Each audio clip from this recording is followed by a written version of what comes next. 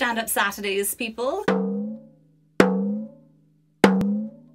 Netflix has got so many fantastic stand-up comedy specials. I figured, hey, once a week I can give you a recommendation and I will never run out. But I'm kicking it off with an unconventional one that is so just special and near to my heart. It is called Nanette.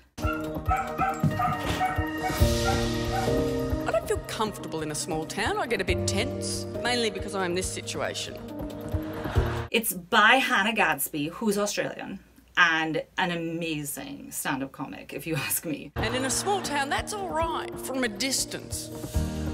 People are like, oh, good bloke. But this particular production, it's not just a special, it's more special than a special. It manages to be not her doing stand-up at the same time as it is clearly her on a stage with a microphone, the setup for stand-up comedy. I love being mistaken for a man. I wouldn't want to be a straight white man. Not if you paid me, although the pay would be substantially better.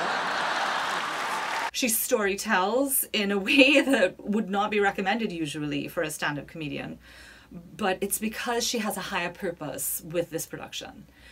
And her bearing her soul, laying down what it means to be who she is, the decisions that she's made for how she's going to shape the rest of her career, for how she views stand-up comedy itself. I do think I have to quit comedy, though. And it's probably not the forum to make such an announcement, is it? I've built a career out of self-deprecating humour, and I simply will not do that anymore, not to myself or anybody who identifies with me. It culminates in this amazing experience watching Nanette, where you definitely laugh, but yo, I cried. I cried several times. There are some of you watching this out there going, seriously, you want me to watch a comedy special and I'll go cry? Do it.